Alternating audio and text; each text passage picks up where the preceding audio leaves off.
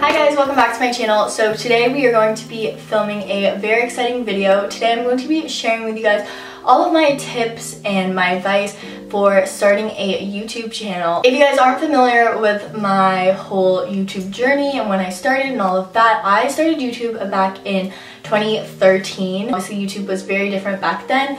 Then I took a couple breaks and obviously now I'm back.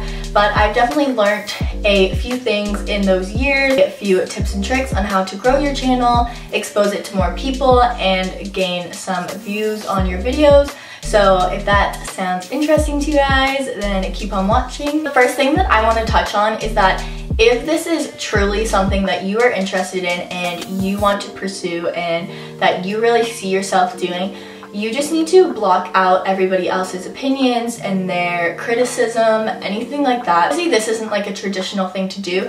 It is obviously a lot more accepted than it was, say, when I first started back in 2013. I see a ton of people now starting YouTube channels that I never thought would. It's just becoming like a new trend, and that's totally cool that people want to start, because if you decide to start, it's going to be a lot more accepted. But no matter how accepted it is, you have to remember that people are always going to have their opinions and their criticisms, and you just need to remember to just block that out. Something that is super important is you don't need to go out and spend thousands and hundreds of dollars on equipment and a camera to begin with. I personally use the Canon Rebel T5i, but it's because I received this for Christmas, like, again, way back when I first started YouTube, because I think I got this after like a year or so of doing YouTube. So my channel had grown and I had seen results and I was consistent and all that stuff. You really don't need like an expensive camera, you don't need expensive lenses, you don't need to go and buy the best equipment out there, especially when you're beginning, because you want to see if this is something that is actually going to be sustainable and that you're actually going to follow through with. You don't want to go out and buy a $600 camera and then 3 months down the line think, you know what, this whole YouTube thing isn't really working out, I don't want to do this. So you just want to save your money and just honestly use what you can. When I first started, I literally used my iPad for months and months and months. Obviously, I was able to grow my channel even just using my iPad. I also know so many people start YouTube or even have channels and continue using their phones. The new iPhones have great cameras, the front and back cameras are super good on them.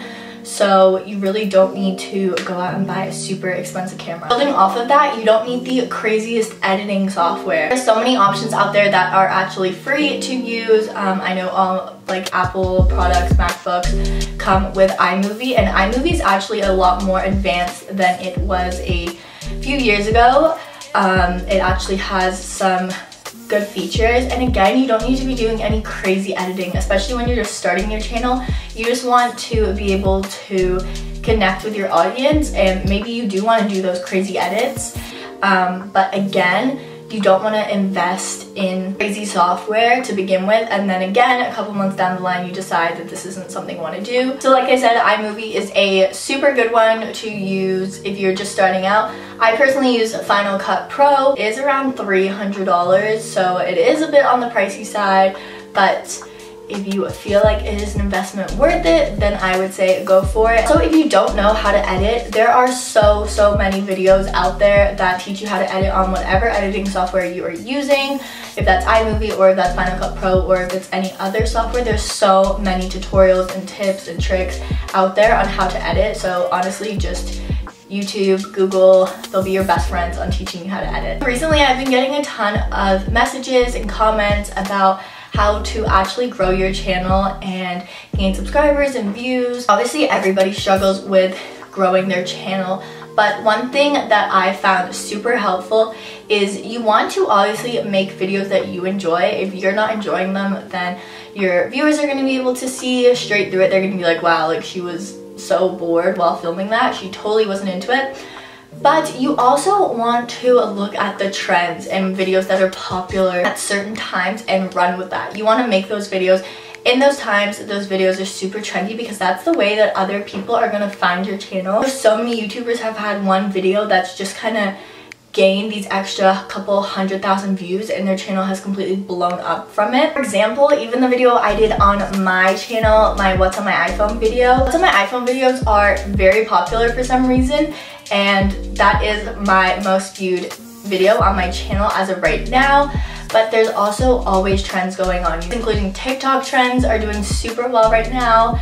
Before, it was ordering what the person in front of me ordered. Those did really well. You just want to keep your eye on trends. You can easily do this by going into your description box, seeing what other YouTubers are currently posting, but also going on your homepage and just kind of seeing what reoccurring videos you see doing super duper well. And if you enjoy those videos and want to make it yourself, then I would say definitely do that. So my next tip is consistency is key. So you want to have a uploading schedule, or you want to just establish a couple days a week or 1 day a week when you upload. So right now I try to upload every 5 days, which isn't concrete days of the week, but I am leaning towards starting a schedule. I'm looking at doing Wednesday and Sunday, so we'll see how that goes. But if not, I'm just trying to do every 5 days. The thing with having a upload schedule and being consistent is it doesn't only allow your viewers to know when you're going to upload and expect to see your video popping up in their subscription box, but it also aligns with the YouTube algorithm. And if YouTube sees you being super consistent, YouTube algorithm will pick up when you're going to be uploading, and it will push your videos out to more people, either on suggested pages or on the homepage. And this is ultimately what you want, because then it will allow your channel and that video to gain more views. Working with the YouTube algorithm is so helpful and beneficial to your growth on YouTube. So if you guys want more videos on that, definitely just let me know down below. But I have a ton of tips and tricks when it comes to working and kind of getting around the YouTube algorithm. Moving on to thumbnails. Thumbnails, in my opinion, are so important. Just think about yourself. If you're ever scrolling through your subscription box or your homepage especially, and you see a thumbnail that grabs your attention, half the time you're not even reading the title of the video. Just because the thumbnail is grabbing your attention, you are forced to click on that video when you're like, this looks interesting. You want to make your thumbnails really stand out, especially on the homepage, like I said, because so many more people will find your videos that way. If you guys need some ideas on how to make thumbnails, there are lots of free ways. You can use PicMonkey, which is a website. You can use Canva, which is another free website. I believe PicMonkey, you can do some things on free, but you do need a membership for the other ones. But also you can make thumbnails on your phone. This is personally what I've been doing, and this is my favorite method out of them all. I do use a few different apps and stuff like that. But again, if you guys want a more in-depth video on how to make thumbnails on your phone, leave me a comment down below and let me know. But yeah, there's so many ways. You don't need to be paying for thumbnails. I do think that having good thumbnails is a complete game changer. You want to have one that tons of people want to click on. You want to have a thumbnail that tons of people can click on. Even if you go into your YouTube analytics, you can see how many impressions the video has, which means how many times your thumbnail was shown to people. And then you can see your click-through rate, your CTR, and that is the percent of people that after seeing your thumbnail actually decided to click on that thumbnail and watch the video. All of this can be seen in your YouTube analytics. Again, for some reason, I'm completely obsessed with YouTube analytics. I'm obsessed with the whole business side and analytics side of YouTube. So I would love to do more videos about this for you guys, but yeah, that's just my little tip and trick. My last one, just building off of those analytics. This one, you guys, game changer. These are your tags, and tags are basically the behind the scenes that you do on your end when you're uploading your video that your viewers do not see. This is all, again, in the analytics side of YouTube. If you want to be really strategic with these tags and keywords, and you want to use certain keywords that, again, will allow people to find your YouTube videos, and then you can rank higher in the search, which again ultimately gives you more exposure and more views and all that good stuff. The tool that I personally use that is so helpful is called TubeBuddy. It's just a Chrome extension.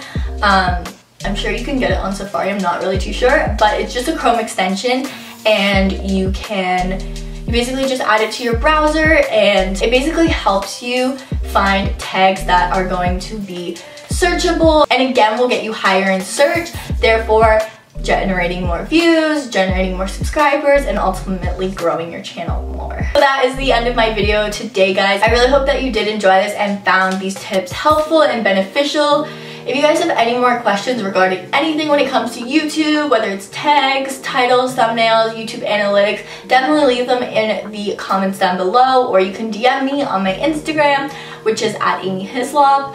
and I will definitely answer you guys. I would also love to film some more videos about this, so let me know how you enjoyed it below. If you guys are new here, definitely subscribe to see more videos coming up. Thank you guys again so much for watching, and I'll talk to you guys in the next video. Bye!